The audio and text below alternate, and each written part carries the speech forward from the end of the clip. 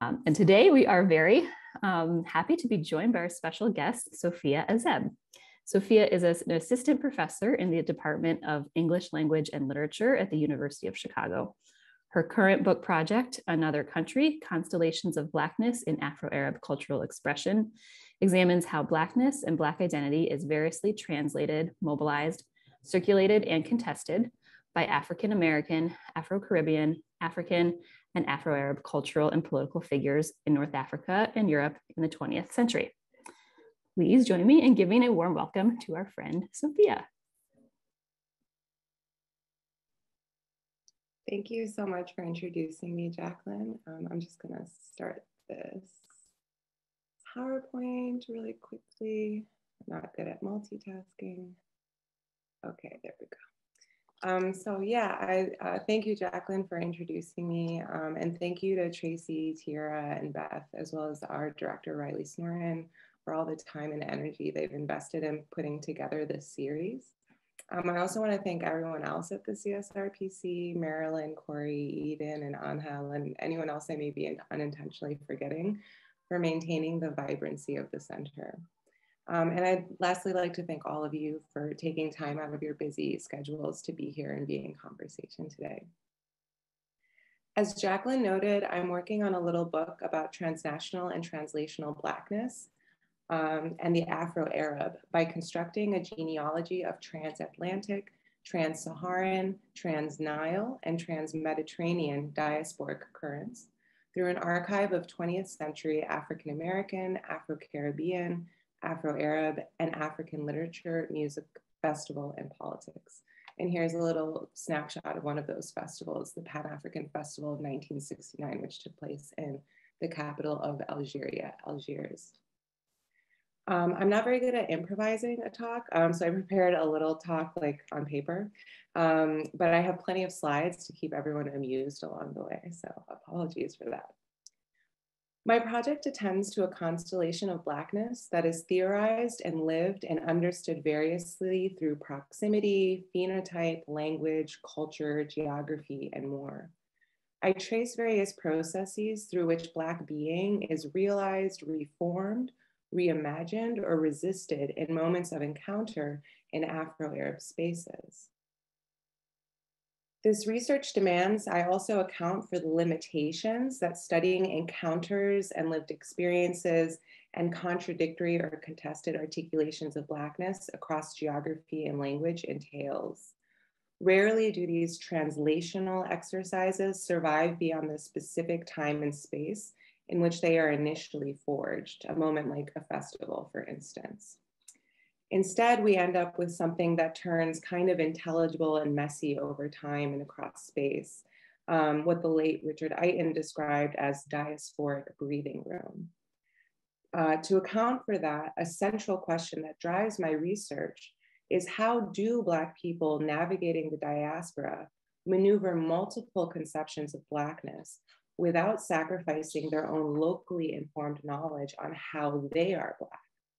What do moments of misrecognition and mistranslation make possible for our understanding of a Blackness that moves and changes and sounds differently across time, space, and language, that focusing only on occasions of mutual legibility and recognition may not? I try to answer this question by taking up a familiar canon of Black transnational narrative, festival, and sonic cultures, and rendering it unfamiliar by drawing upon their translations elsewhere, while striving never to lose the specificity of the particular contexts that these meanings of made of Blackness emerge from. So you can see in this artwork by Moroccan artist Si Mohamed Fataka, Africa as They Like It, that North Africa has been carved off, right? So who is the they there? It's really ambiguous, but we may often think of the African diaspora or Blackness more generally and not think of North Africa. So one of the questions I have is, why is the Sahara a border in our imaginary of this expansive and capacious diaspora?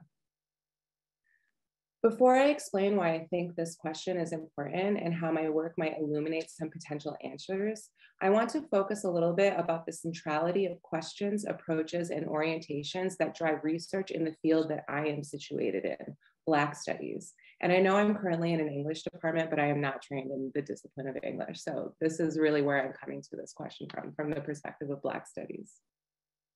Trinidadian intellectual C.L.R. James noted in 1970 that the formation of the field of Black studies was not, quote, some sort of concession to satisfy Black students. That's not so. Rather, he says, quote, Black studies is the complete reorganization of the intellectual life and historical outlook of the United States and world civilization as a whole. It is a chance to penetrate more into the fundamentals of Western civilization. That is what the impact of Black studies means. And of course, the late scholar Cedric Robinson said of Western civilization that Western civilization is neither. My favorites. But the work of Black studies and its institutionalization in the academy, beginning in 1969, was reward coupled with risk. As African American and gender and women's studies professor Roderick A. Ferguson observed, I'm not very good at switching slides, pardon me. The development of the interdisciplinary fields, African American studies, Asian American studies, Chicano studies, and so on, put specific pressures on the human sciences and the disciplines. In particular, they helped to formally introduce differences of race, gender, and sexuality into how we understood and narrated systems of work and language. So while this is ostensibly a victory for our intellectual rigor and our quest for equal representation and support in the academy, American Studies scholar Lisa Lowe points out that institutionalizing such fields as ethnic studies contains an inevitable paradox. Institutionalization provides a material base within the university for a transformative critique of traditional disciplines and their traditional separations. And yet the institutionalization of any field or curriculum that establishes orthodox subjects and methods submits in part to the demands of the university and its educative function of socializing subjects into the state. So how must we, students and teachers of Black studies, strike the balance between reorganizing the whole of intellectual life across disciplinary boundaries while resisting the appropriation of our study by the regimes of discipline and power that our own academic institutions reproduce? We might, as Stefano Harney and Fred Moten encourage in The Undercommons, commit fully to always being a problem, to be in but not of the academy, to steal our labor, our teaching, our work, to steal back our study. To put it simply, quote, study is what you do with other people. It's talking and walking around with other people, working, dancing, suffering, some irreducible convergence of all three, held under the name of speculative practice. The point of calling these things study is to mark the incessant and irreversible intellectuality of these activities.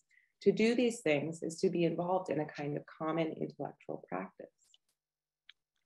Talking, walking around, working, dancing, suffering, all of these things we do together. This is our study.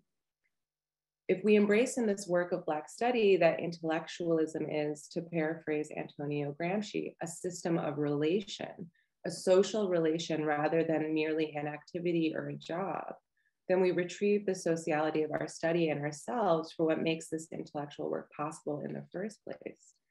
So the new diaspora of race, new department, of race, diaspora, and indigeneity marks an opportunity for us all, communities, students, staff, and faculty alike, to collectively imagine and enact new social relations that will sustain the intellectual life worlds of our work in the way that a university, by nature of its function to discipline and organize difference, quote, to make no difference, as Nick Mitchell puts it, cannot.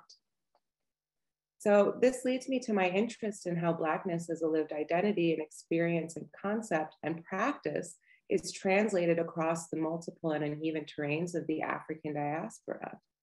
I follow the trace of translations and mistranslations of Blackness across what I call Afro-Arab spaces, or broadly, spaces in time that collapse the perceived boundaries between Arabic-speaking peoples of African descent and their non-Arabic speaking counterparts in the diaspora.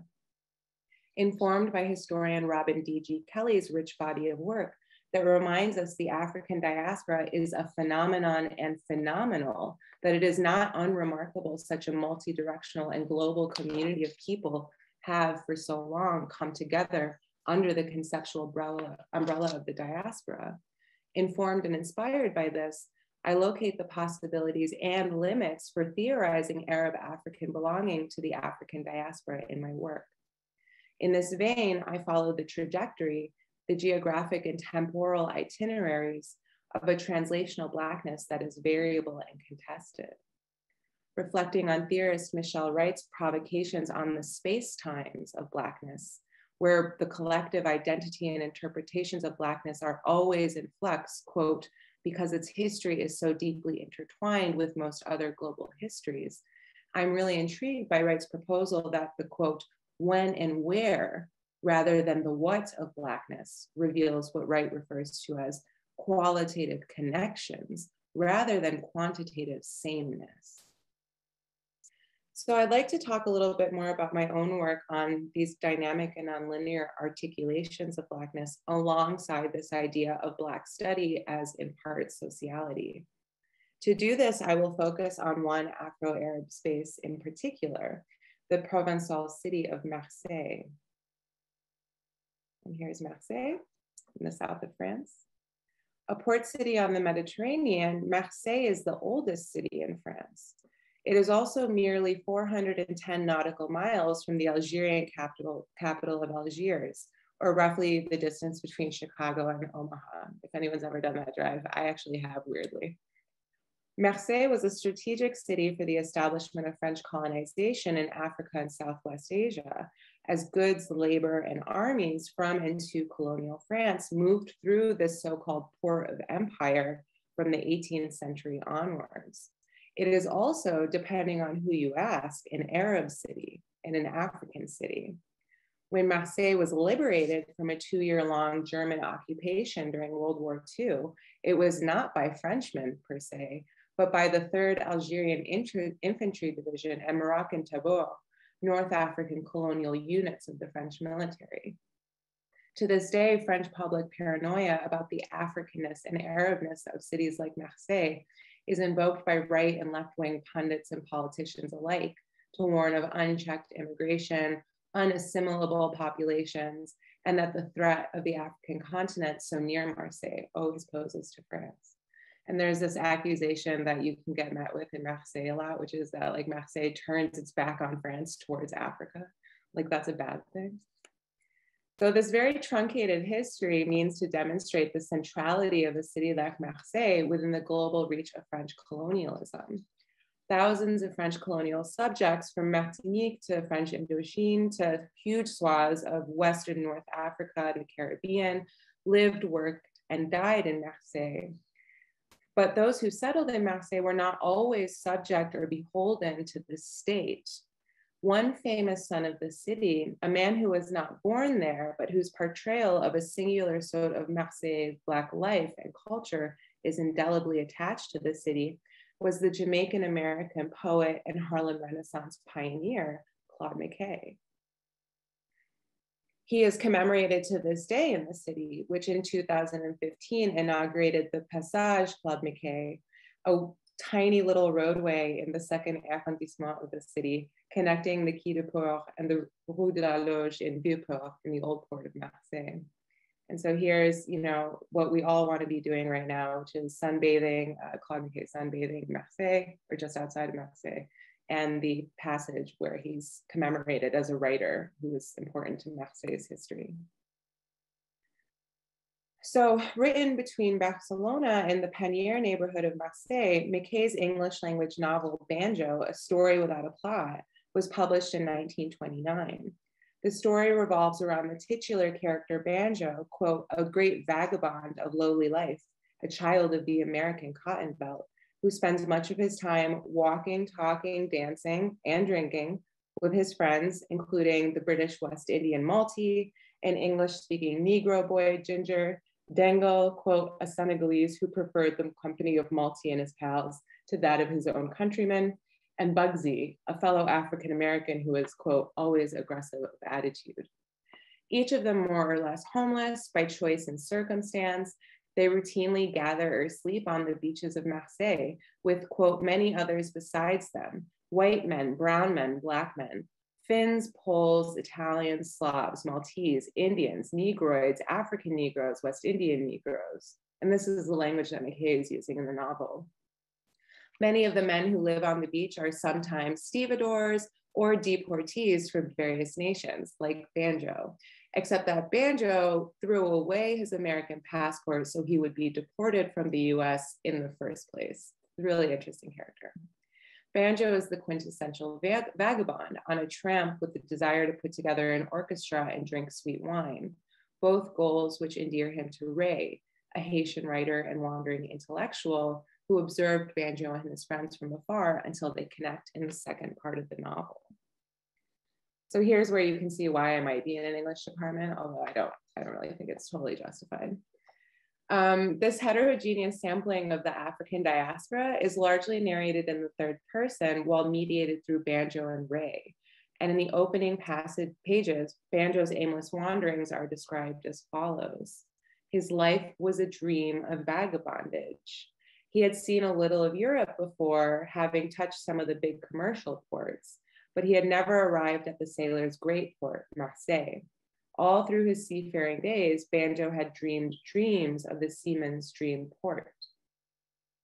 Before arriving, Banjo had no plan, no set purpose, no single object in coming to Marseille. But after spending all of his money and selling all of his clothes, Banjo began to plan an orchestra to solve his money worries without requiring a steady job. Banjo's interest in evading work doesn't mean he's a slouch, however. The scholar Brent Hayes Edwards has argued that Banjo demonstrates that Claude McKay was really interested in methods of undermining racial capitalism that did not rely on Black uplift narratives that were common in many Black American intellectual circles, nor in relying on the Bolshevik internationalism, which deemed the embrace of a proletariat identity as key to centering the raced and classed peoples of the world. Rather, Banjo represents Black men who would rather busk at cafes for wine and, quote, beg for food from sympathetic Black crews on the Mediterranean than work under the racist capitalism that was the only available mode of labor relations. In fact, the relationship between Banjo's drifters and the white laborers who work on the docks and ships tends to be typified more often by racial violence, much like the relationship between our vagabonds and French immigration authorities at various parts of the novel. But while the French state and the discernible, meaning white, proletariat of the novel want to render these vagabonds like Banjo legible, by compelling them to function within the boundaries of what they consider civilized. The character Ray says, the vagabonds' loose, instinctive way of living was more deeply related to their own self-preservation than all the social morality lessons with which they had been inculcated by the wiseacres of the civilized machine. To vagabond then is to dream of playing the banjo alongside other Black musicians as a method of survival, of being, of emancipation, of forging Black intimacy through Black music. The practice of vagabondage, a verb that McKay borrows and massages from the French vagabonder, is the expression of an other sort of Black modality and way of being. This is a modality that is conditioned by the colonial state's long tendrils extended into the Caribbean and Africa and Asia. But it is also a modality that resists its own appropriation by these forces. Vagabondage is encapsulated in the phrase that's often stamped on Black seamen's papers by European immigration authorities in the novel, nationality doubtful. Banjo portrays a way of being Black that steals itself back from the state and society alike, unlegislated, unallowed, disobedient. So on the periphery of this rude anarchy of vagabondage, which is what Ray calls it, there is another and way more ambivalent community at the edges of the novel's heteroglossia of Black and African vagabonds and vagrants, and that would be the Arabs. Quote, there is a great gulf of biological profundity between the ochre-skinned North Africans and the Black dwellers below the desert, McKay writes, continuing, the Negro's sensual dream of life is poles apart from the Arab's hard realism. The Arabs in the novel, unlike the white characters or the French working class and lumpen proletariat, who may frequent the same bars and cafes as the vagabonds, are not antagonistic towards the Black vagabonds, like the beach, like Banjo and his crew. They're there and not there. They rarely are remarked upon and infrequently in conversation with this group of vagabonds. The Arabs go to different cafes. They listen to different music. They are quiet, watchful, and they stick with their own. An exception, however, presents herself early on in this little novel without a plot. A quote, little olive-toned woman of indefinable age, clean-faced, not young, and far from old, with an amorous charm round her mouth. Her name is Letna, and she is first introduced by Malti as follows, quote, a little woman bumming like us on the beach. I don't know whether she is Arabian or Persian or Indian. She knows all languages. Though Latna is called Arab in almost every single scholarly work on Banjo, I think this is actually way more unclear in the novel when you read it carefully. Latna is centrally in the text as a woman, the only woman who bums around with and is more or less respected by all the men in Banjo's circle. And Arab is never a term that Latna uses to describe herself, nor is it how she's referenced by the group of men she falls in with. Her phenotype is first just portrayed as olive or oriental. She often, quote, shuns the Arab-speaking men with whom she was identified by language, to both Banjo and Malti's great delight. She is also hailed as a, quote, dirty Black whore by a French woman at one point in the novel, to which Latna responds, you bigger white whore. Latna is described as exotic, foreign, superior in her difference, but all the while is stubbornly, racially, and culturally ambiguous. What she tends to be is the question that a lot of scholars of the Black International ask of Latna, but maybe what Latna is not the right question for scholars of Black studies at all. If we consider Black cultural studies scholar Kevin Kwashi's moving assertion that, quote, relation is a principle of intersubjectivity or riskful surrender to being in shared otherness, we might understand that by virtue of her place among the Beach Boys of Marseille, Latna is drawn into a capacious interpretation of Blackness that's taking shape in McKay's rendering of Marseille, even if it's only legible in the specific moment in space and time in which Blackness is being imagined this way, the when and the where of its manifestation. So when Ray asks towards the end of the novel, I always wonder, Latna, what you really are. He is asking for something Latna cannot name, an identity with firm roots, a legible and possessive trajectory in a novel that generally avoids all such legibility and linearity. Whether Oriental, Arabese, or eventually, in Latna's own words at the end of the novel, the child of a negress, Latna is enveloped into the community of Beach Boys to which Banjo and Ray belong.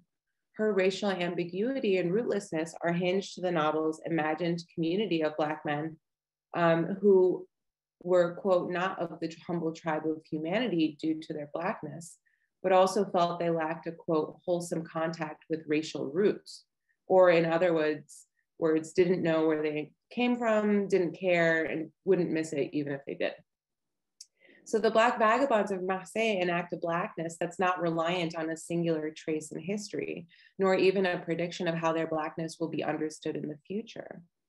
The Blackness of Banjo is endlessly capacious, honoring the ungeographic and multi-directional formation that the late cultural theorist Stuart Hall once proposed, that rather than being fixed or uniform across space and time, quote, race works like a language. So I propose that Latna is Black in the space and time of this novel and across the vernaculars of the novel's many characters because she is a vagabond like them. It's a tactic of Black study, convivial and unable to be categorized, disobedient in its sociality and subversive to the race and labor relations of this port of empire, to trouble the very hegemonic understandings of ourselves, our subjects, and our work. if Claude McKay's Marseille is an outpost of the African diaspora, and Latinez becoming Black in the space and time of the novel is, quote, through an identification with Blackness as a condition of affinity and camaraderie beyond knowable signs and signals such as homeland, language, and appearance, then Latinez, whether or not Arabness, may untroublingly also be Black. So I have a little section here on like why vagabonds hate nations and passports and things like that. I'm going to skip it because I'm really tired and I feel like maybe everyone else because it's lunchtime. So I'm going to close out now with Latinez excessive or exceeding the language of Blackness that's available to Banjo, Ray, and the questions, and to all of us who are mired into organizational principles of difference that must be managed or contained. So think about every time you fill out a form and you're checking the box of which racial identity you belong to, but those are not capacious enough to actually represent any kind of combination of our respective identities or subjectivities.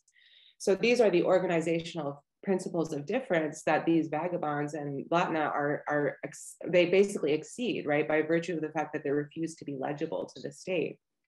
Latina reminds us that Blackness is as multifaceted and complicated as those people who are contained by Blackness as violence and steal it back as emancipation. Latina causes trouble for the boundaries of Blackness. She steals Blackness back from linearity and legibility. She walks and talks and dances and cares and caretakes for it.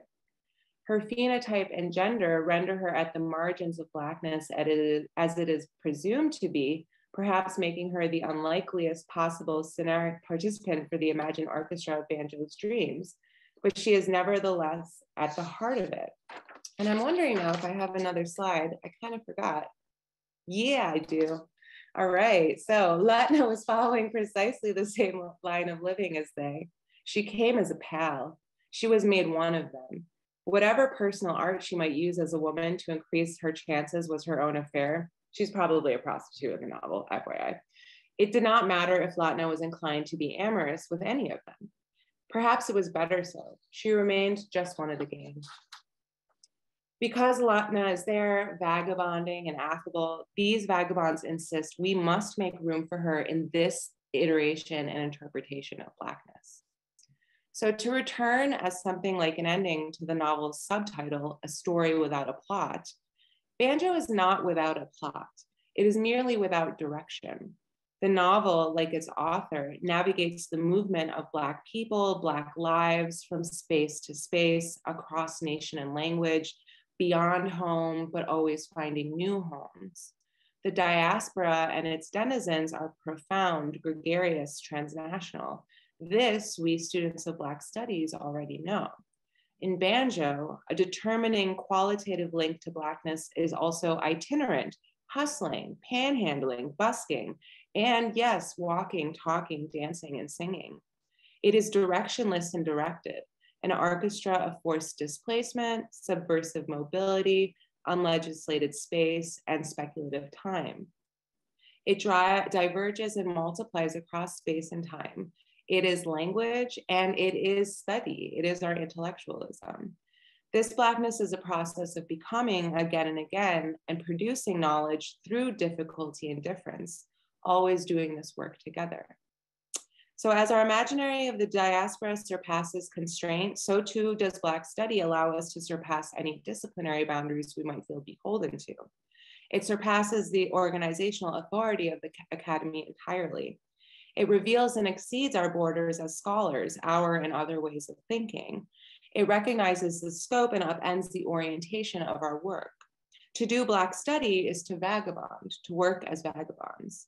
It is interdisciplinary, but not undisciplined.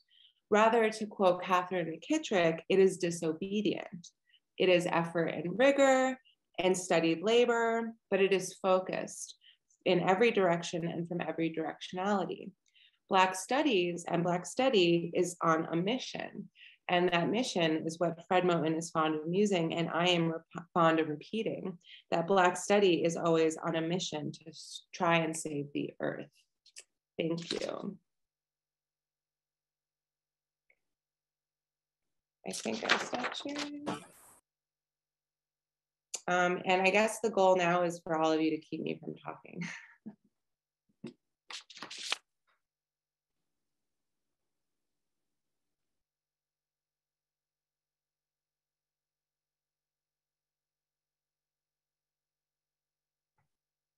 So yeah, if anyone has any questions or comments or wants to debate a little bit, please feel free to unmute or participate in the chat.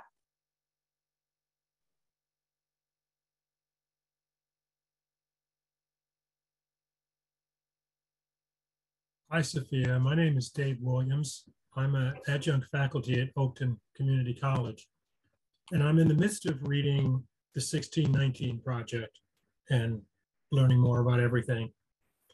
And I wonder if you could help me by referring me to any great texts that talk about the Arab slave trade, the fact that it was kind of a precursor to the Atlantic triangular trade that we've become familiar with in this country. Because, you know, the book was very helpful in the chapter, I think, entitled Dispossession, where it talked about the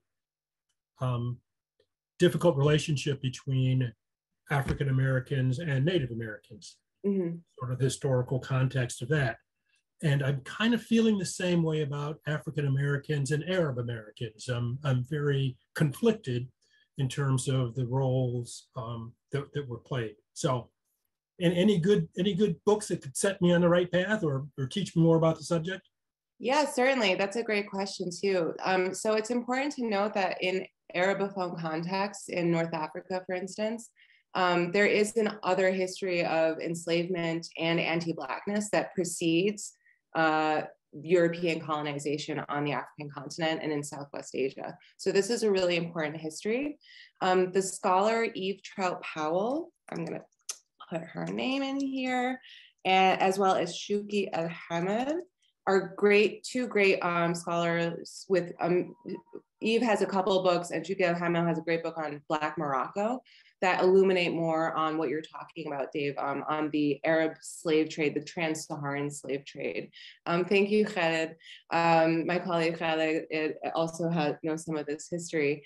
And you know, it's also important to note, though, that there is an important distinction between Arabophone peoples, let's say in North Africa and Southwest Asia, and Arab American communities in the US. Because when you start moving through like migration, you start a new diaspora, you immigrate to a new country, depending on the space and time in which you're doing so, you start to, you know, take on other racial classifications that exist in the world. So anyone who, I don't know, if anyone else is a child of immigrants, you may have had the experience of like your parents kind of coming to the US and narrating their, like when they realized like that to be Black was the worst thing to be in the US. And so a lot of like, let's say African immigrants who are phenotypically Black, like my father, for instance, would deny, right, would push against being characterized or associated with Black American peoples, even though they're getting treated like that in other aspects of their life because nobody's going to bother to make the distinction for you. So this is how anti-Blackness attaches itself to the process of immigration, for instance. And it's different across different communities and at different space and times. But I think that's really important to remember that the reason that Arab Americans are Caucasian on the census, for instance, is not because Arab Americans are white. It's well, also not Caucasian, which nobody but, you know, a few people in the actual region in Europe are. But because Arab Americans could not become naturalized citizens unless they were white. And so went to court over a series of years, which Sarah Galtieri, sorry, another book reference, in her book Between Arab and White documents the history of both Arab and other non-Black immigrants to the US, like going to court to be deemed legally white as a way of becoming naturalized citizens, and how that replicates and reproduces anti-Blackness more broadly in immigrant communities of color, right? So these are really great, those are really great questions and provocations, Dave, and these are really important histories. So I'm not an Arab Americanist, but hopefully Sarah's book can help folks who are curious about that. Yeah, Adam. Thank you very much. Thank you. Hi, Sophia. Sorry, I'm going to keep my camera off because I'm in the middle of making a quick salad. But I wanted to thank you for the talk. I am really excited about the book.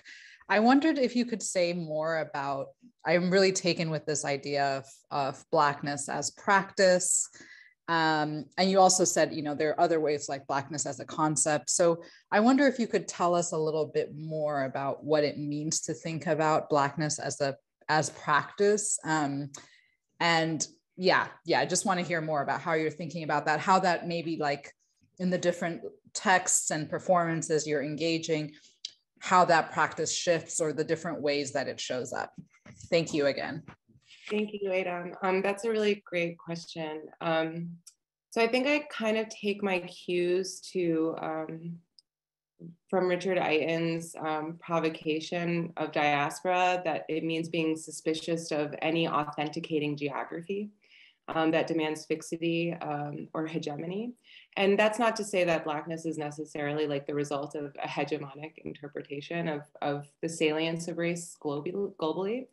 But what happens when we consider, let's say, what we might conceive of as boundaries of Black being? So why does it stop at the Sahara, even though we know, going back to Dave's question, that Black people are not only through the slave trade, but previously and thereafter of their own will, traversing these boundaries and creating and adapting new communities as they move throughout Africa, Asia, Europe, and other spaces. How is it that we, you know, think of Blackness as maybe like a politically coherent or racially coherent knowledge across language?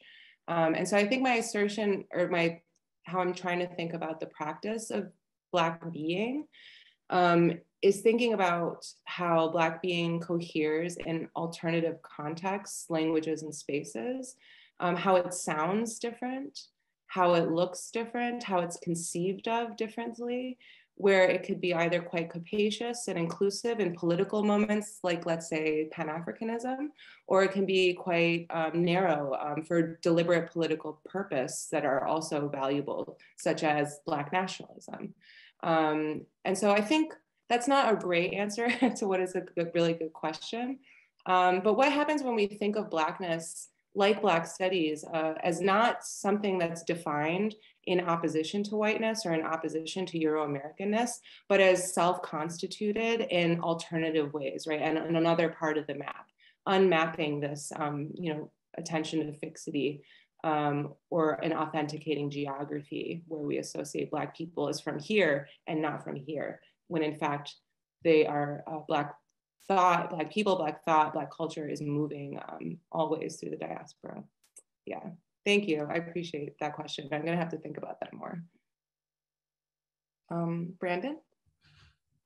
Cool, thank you for your talk. So I was thinking about like nomadism and like whether like how that might intersect or depart from vagabondage. And so there's kind of like it's kind of precipitated by like an artist friend of mine in Paris who, I'll just drop this, he brought a dune he like transported all this sand to Paris and like created this dune like within a gallery, and kind of thinking about like, you know, the desert dune sand as things that, you know, may not be the best things to build on, that are like literally in motion, and thinking about nomadism as something that maybe doesn't like respect natural borders or doesn't respect like like political borders, and also like the trope of, because there are a lot of tribes within like North Africa that are like agricultural, and thinking about kind of like nomadism as in its relation to like ideas of like primitivity or whatever. So yeah, any thoughts in like that area would be interesting to hear.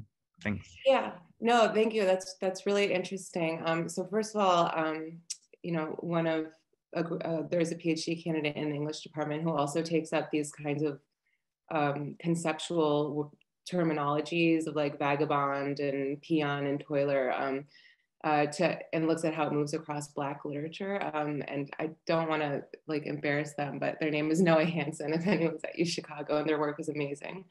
But I stick with vagabondage, and I think because, first of all, McKay uses it and borrows it from the French vagabonder, where it lives, right, as an action in such an interesting way. And McKay is translating vagabondage as, or vagabonding, right, as a practice of the diaspora, right, a way of escaping, a method of subversive mobility, or resisting one's movement, or stasis being compelled or categorized or organized by the state, right? So Banjo loses his passport on purpose so that he can be deported and to go to France. This is not something that we see very often, you know, when we think about like the struggles of immigration or movement across borders. But there are a lot of interesting passports that I talk about in my book, like James Baldwin was fond of ruminating on the power of the American passport. Shirley Graham and W.E.B. Du Bois's passports were confiscated by the US government.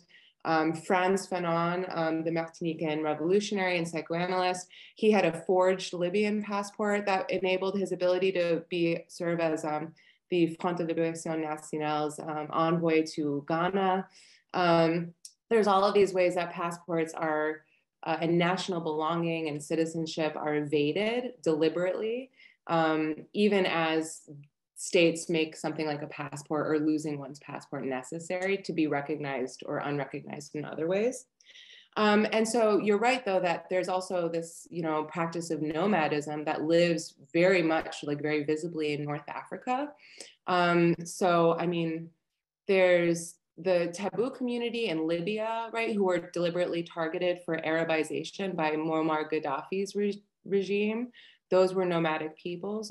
Bedouin peoples in Palestine who have been routinely displaced by the Israeli state in order to occupy a desert, right, literally, speaking of deserts. So I think nomadism here doesn't signal what I want vagabondage to do, but you're right that nomadic traditions, we often do think of, maybe in the US context at least, as like uncivilized or pre-civilization, when in reality those are also lived practices of, you know, constant attention to movement, and in many cases evading boundaries, borders, and the strategic organizing of difference that the nation state is committed to.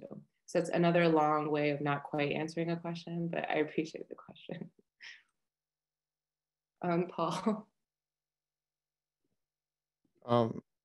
Sorry, I'm having Zoom issues. Sorry, Professor, that was great. And like, I have multiple questions, but I'll reduce it to one for the sake of time, and ask you the rest next quarter in class. But so I taught a class on Black Studies at the School of the Art Institute this past fall, and for the sake of the kind of students I worked with, we had to kind of distill the theory and get to the sharper points. And we read an interview with Karen and Barbara Fields about racecraft, and it put us in a tense spot because the argument made sense to most of us in the class, and it seemed reasonable that something like race could be, as a construct, was constructed by racism and social practices like that. But especially the Black students in the class were extremely offended because it would mean divesting of something that was deep to who they were, but also to their livelihoods as artists, since so much of their art was related to race. And then Professor Ken Warren has addressed this in some of his articles about Black studies and stuff. So for like those of us Black studies scholars who both see the value in studying Blackness, as you pointed out, but also recognize the dangers of, you know, reifying a social construct. How do you navigate that, like personally as a scholar, and try to deal with something like that? Because when one of the students asked me, and she said explicitly, "I don't believe in this. This is wrong," I didn't have an answer and response to what she had to say, because I realized I was unsure of how to navigate those kind of, you know, conflicting views as well. That's an excellent question. And yes, my colleague Ken, Ken Warren is actually my senior mentor. So I will say he's a very generous mentor in that we work on totally opposite directions of similar questions. And yet we have really rich conversations and debates about something like Blackness, right? And is investing in something like a Black diaspora reifying what is essentially, racecraft, what is an invention that is inherently tied to like racial violence, racial capitalism, white supremacy. And yes, it is. And also, race continues to have global salience, right? It has a material reality that whether or not I believe in, race or I believe in Blackness, is going to have material impact on peoples who are identified as Black or as Latinx or as Asian, right? This is something that we can't escape. So while it is perfectly fine and I think important, and many scholars do this really well, and many other scholars I think would have better maybe immediate resources that come to mind about this, while race is an invention and is completely a social construct, those social constructs have a material reality and impact on all of us, no matter where we are in the world. And this is something actually I think Stuart Hall really navigated well in his work. Looking at the salience of something like Blackness in the Caribbean community in England, which is what the community he was also a part of in his life, and wanting, of course, to, move away from race as a defining feature of how one lives safely or well in the world, right? How one escapes the constraints of compelled labor, racial capitalism, racial violence, but understanding also that there needs to be a lot of work done and on the ground to change the face of the world in that way.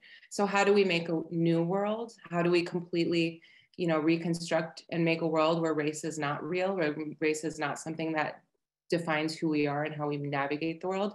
We might do something like what Cedric Robinson suggests in the conclusion to his amazing Black Marxism, which is embrace the incredible singularity of the formation of the African diaspora and all of our differences across it, but use that as a powerful root of a community that can maybe create another world in a collective sense.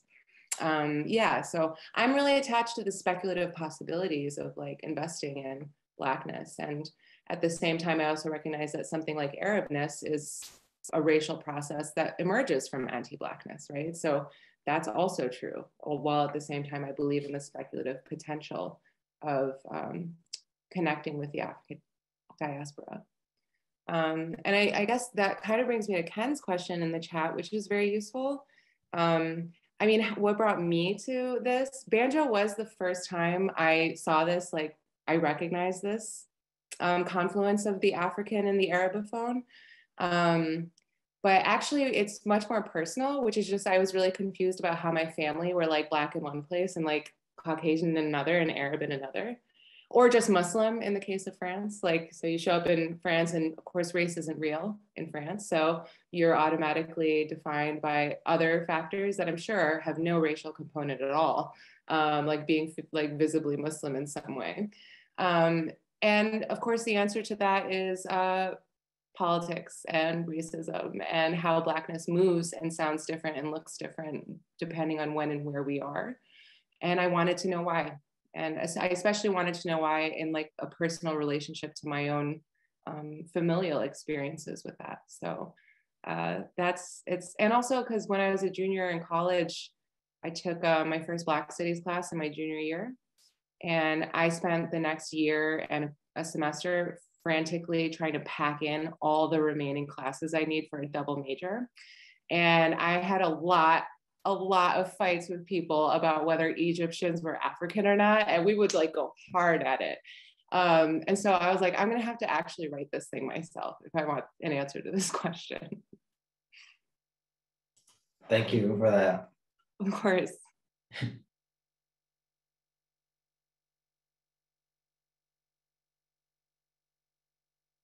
I'll throw out another question. Sure. I'm curious about if you have any thoughts on, and this is me speaking out my words and I'll go on to explain it more if it doesn't make sense, but thoughts on nomadism that isn't actually nomadism. Kind of, you're mentioning before just the topic of nomadism, but these days I'm have to think not just physical geographical relocations or just movement across your geographical planes, but I'm wanting to think these days about metaphysical relocations where maybe just a transition from, I say like a rural, I don't know, or just growing up in a rural area somewhere in the United States and then coming to college or coming to somewhere that's like Chicago. And then, I don't know, I feel like there's some sort of, some topics that are intersecting there when discussing things related to the transition between high school and college, for instance. And then while that may entail or involve actual geographical relocation, I feel like I'm just have to pay respect to the metaphysical relocation of oneself. Yeah, I mean, I think I understand what you mean.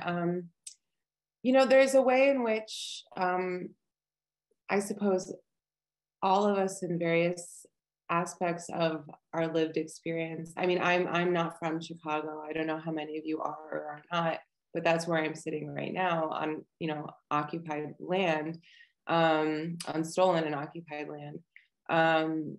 But, you know, there's some element of like all of us sort of embracing a rootlessness from time to time throughout our lives in order to move forward in some capacity. Usually, maybe not always. I don't know that I have any thoughts per se on like the metaphysical nature of nomadism, but I will say that certainly many of the epistemological crises that strike authors that I look at, like James Baldwin and Claude McKay and William Gardner Smith, Shirley Graham Du Bois, and many others in my research, what usually prompts them to start rethinking how they understand their place in the world and their relation to other Black people is moving from one place to another, whether it's from Georgia to Harlem or from, you know, LA to Morocco, right? So this prompts something, I think, where we have to seek out what I call translationalism. Like we have to start translating and learning other languages, but also identifying what's missing from both languages we're working across. So we can forge new ways of identifying things or features that may not have a language built already for us to use. Oh, hey, Khaled. So, so translation is relevant to the work in a very conceptual sense, but also literal, which is to say I account for Arabophone archival stuff in my research, as well as Francophone. But also to think about translation is to think about the formation of new vernaculars through which something like the Afro-Arab can be understood and recognized. And so I look at successful translations where everyone like figures it out and they're happy in the end. Mistranslations where somebody misidentifies something or mistakes something for something else. And missed translations when two people are using two different languages or the same language maybe and speaking over one another. For instance, when I use the word Black to talk about Black people, and my Sudanese colleague that I get in a lot of debates with uses the term azra or blue, because it's not right to use the Arabic word for Black for people in Sudan for a certain generation. So it's blue, right? Black for people is offensive, blue is fine. That's an example of like missed translation where two different categories exist across two different languages, and it's really hard to find a mutual ground where they become intelligible. So that's a really, really quick answer because I know we're at time. But I really appreciate that question, Khaled, and also appreciate everyone's questions. This has been very nice.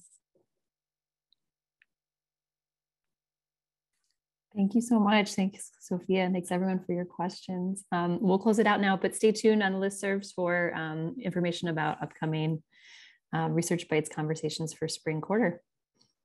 Take care, everyone.